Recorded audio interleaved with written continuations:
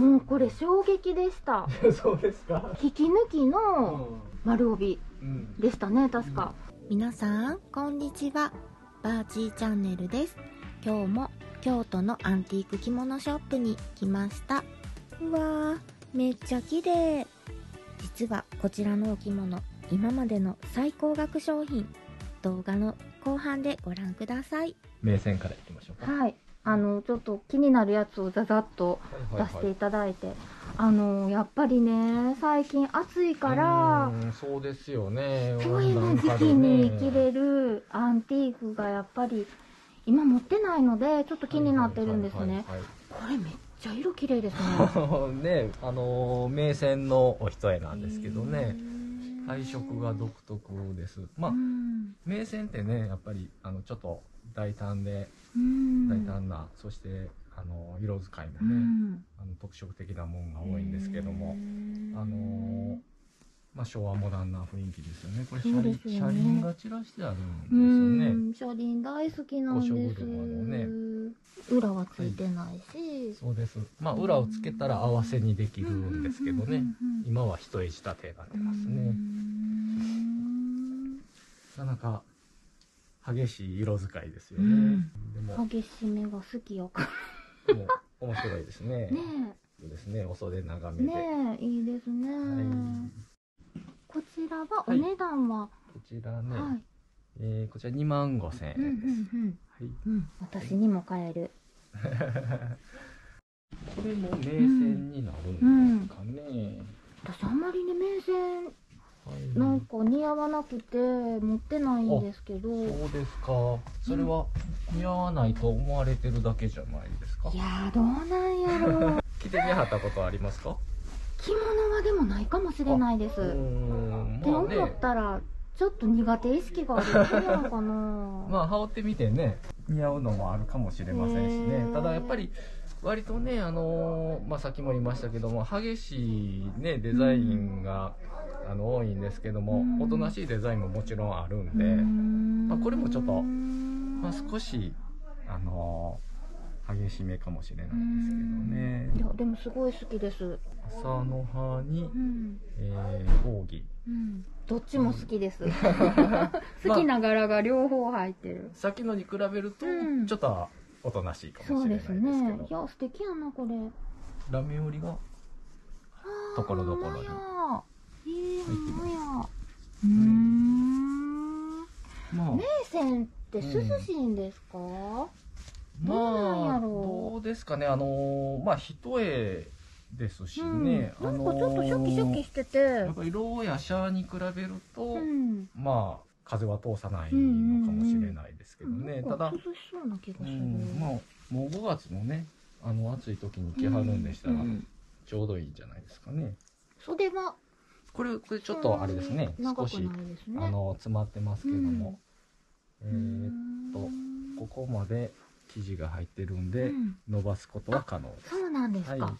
まあちょっと後世になって詰めはったんでしょうね。お値段は値段は同じですね。25,000円です。なるほど。これいいな。でもこれうちは消費税込みです。そうでした。消費税込み。長い方が好きやから私は。出せますね。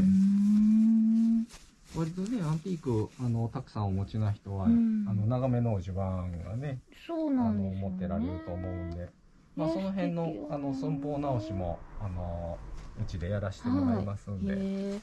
これちょっと後で羽織らせてもらおうかな。今日ちょっと初めて羽織らせてもらおうかな思ったりとかして。ぜひチャレンジしてみてください。はい、じゃあ次お願いします。もうちょっとこれ映させて、そうですよね。映してもらったやつなんですけども、これもよく見るとなかなか大胆な感じですね。なんかね、これが結構ね、私似合いそうってコメントいただいててね、ちょっと改めて試着してみたいなとか思ってたんですけどね。あやめが大胆に入ってて、そしてその間に秋草ですね。なでしこ、はぎ、ききょう、ゆり、友禅の手もいいですよね。まあ型友禅なんですけども、雰囲気いいですね。このねちょっとぼかし具合とかね。でこの辺りはすごいなんか、はっきりしてて、あやめとね関税水がすごく大胆に入ってるのが特色的ですよね。こちら結構あれでしたね。あれよくわかりますね。あれであれ。何本8万ぐらいやったかな。そうですね。よう覚えた。8万円です。値段は結構覚えてる。ぜひ羽織ってみたいが。どうぞどうぞ。気に入ったら後輩なと。ありがとうございます。沼ですからね。はい。そうなんですよ。もうね、ちょっとね、今ね、本当にね、数は増やしたくないんですけど、でも一重持ってないから、ちょっと一重のアンティークだけはいいかなーって、なんとなく自分に言い聞かせてて。これも、あれですね、この前、出してくれはりました。そうなんです。これもちょっと気になってて。これもなかなか激しい色使いやなって言ってたんです。まあ小戻りになってるんですけどね。小戻りの中に波と、ボタン。赤と黒。赤と黒。地紋もなんか。そうですね。リンズの地模様が入ってますね。リンズの地紋。さや型。さや型。はい。これはちょっとお袖長め。そうですね。それもいいな。お値段。お値段こちらは45,000円。45,000円。はい。ありがとうございます。もうこれいきましょう。はい。いや、これね、結構柄が気になるけど。バーチーさんちょっと気になる言うとはるんですけども、これあれですかね。まあ厳密に言うとどうですかこの透け感。透け感わかります。ち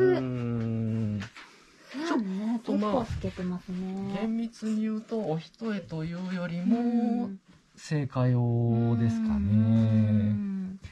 いやでも素敵やな。これ菊なんでしょうね。菊、大胆な菊。全面に。ちょっとサイズ小さめなのかな。どうですかね。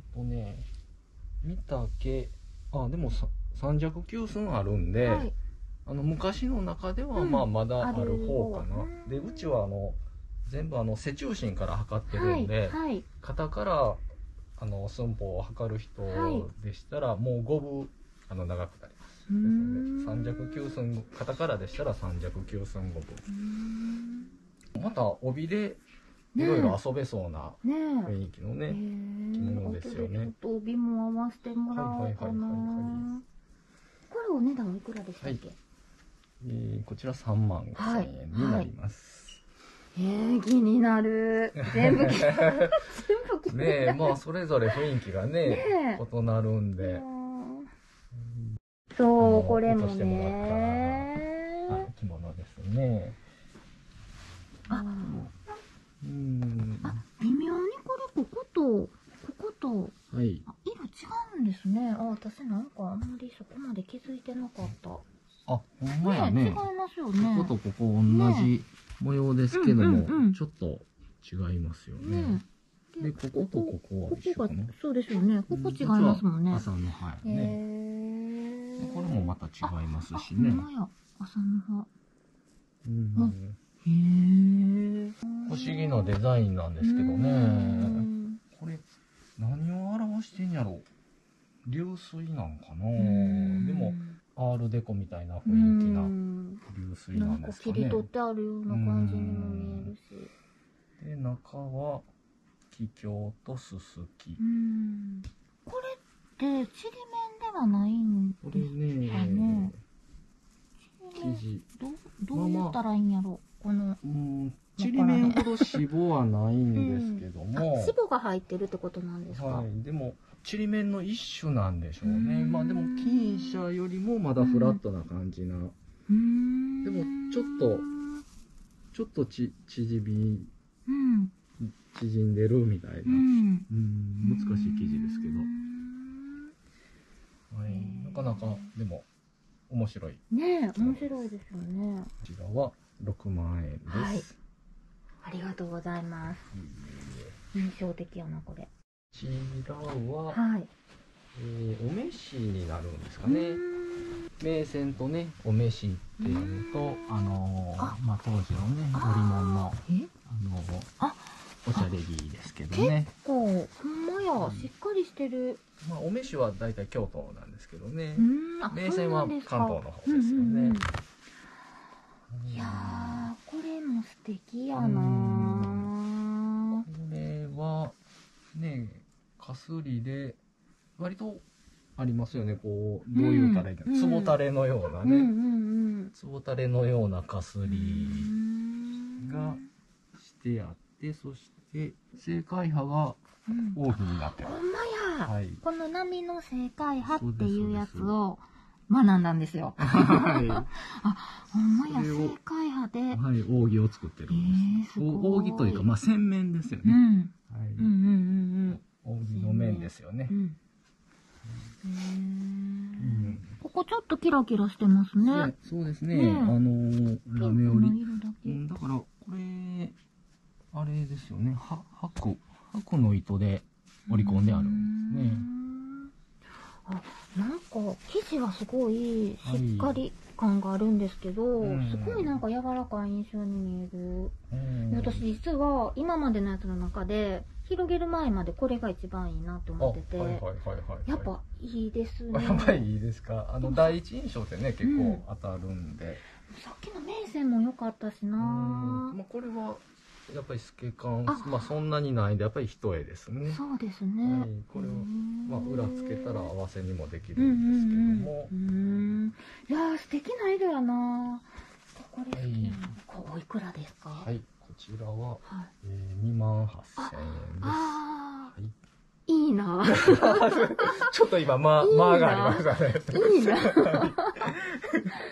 うっときましたが。はい、希望価格に近かった。わあ、初めての名線ですけど、私もっと重いのかと思ってたら、意外に軽くてびっくりしました。まあ基本的にね、昔の絹ってすごい軽いんですけどね。まあで特に裏がついてないんで、そうですね。余計そう思わはるんかもしれないですね。もうあれですね。もうこれやったらもうついたけできはったら、足元見えてないけどめちゃくちゃぴったりのついたけで、まあそれももうちょっと抜くし、全然いけますね。アンティークの場合はね、そんなにもう寸法を気にされずに、もう自由に楽しまはったらいいと思いますけどね。まあ特にこんなね、おしゃれ着なんかはもう遊びに行かはるような機会でしょうからね。袖の長さもあっていいな。同じ名線でもね、やっぱり産地によってちょっと風合いが変わるんでね。どっちか言うたらさっきのちょっと光沢感がある方が数的には多いかもしれませんね。これでもね、さっきも言いましたけども、やっぱりラメ糸が織り込んであるから、やっぱりちょっと上等というか手がかかってるんですかね。この辺とかめっちゃ素敵。見えるかな、ラメ織り入ってるの。これもでも素敵やな。丈も長めでついたけでいけますよね。そうですね。私身長163やけど。帯シャートもうちょっと上がりますしね。ちょっとグッて上がるから。素敵。どうかな。どうですか。初めての名線ですか。初めての名線です。でもなんかすごい多分なんか似合わへんっていう自分の思い込みがあったけど、なんかこれいいなって思いました。これぐらいでしたらね。すごい上品ですよね。欲しくなってきたよ。ご説明お願いしていいですか。これもなかなか豪華ですね。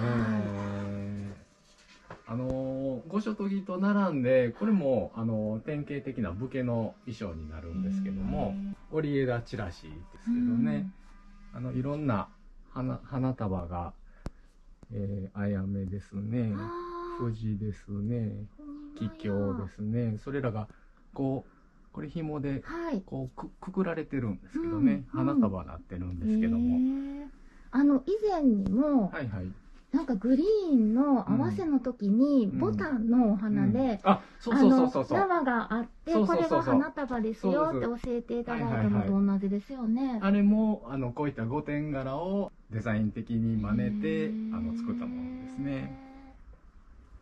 でそのいろんな葵も入ってますね。葵、あ、これが葵か。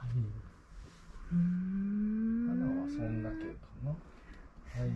でその花束の中にこれ花火師の家紋になるんですかね、それをこう薄めて総柄にしてるんですけどね。ああ、なるほど。あ、こことこっちにも入ってて、そうですそうです。おお、すごいね、全面に豪華ですね。すごい。相当これも石高の高いお武家さんの衣装だと思います。石高。はい、だから何万石とかいうハイレベルな大名家の。本当に着てらっしゃったんですもんね。これ振袖ですしね、お嬢さんですね。なかなかね、嫁いだら袖を着るんで、その振袖で残るっていうのがすごく貴重なんです。なるほど。昔はね、もう全部袖を詰めちゃうんでね。いや、こちらいつもですけど状態もすごくいいですし、ね、ちょっと売り物なんかどうなんか、いつも心配になるんですけど、基本的に出させてもらってるのは売り物なんですけども、そうなんですね。ちょっとこれなかなかいいお値段をしてるんで、ご興味ある方はちょっとお尋ねいただけると。そういう場合もあるんですね。ちょっと今までお問い合わせくださいバージョンの金額になっております。そういうこともあるんですね。いくらなんやろう。今までのやつよりはかなり今までよりまだいやちょっと上の方行きますね。すごい。ありがとうございます。みんなが思ってるよりは太いからちょっと短めかな。全体的に丈はあるんですけどね。めっちゃ可愛い着物がたくさんありましたね。動画の編集の都合で今日はここで終わります。この続きは次回の動画をぜひご覧ください。京都はすっかり春になって桜が満開です。バーチーチャンネルは着物初心者の私がわからなかったこと、わかったこと、京都のことをお伝えしています。インスタグラムでは日本の生活や着物で生活する様子を投稿しています。ぜひ遊びに来てくださいね。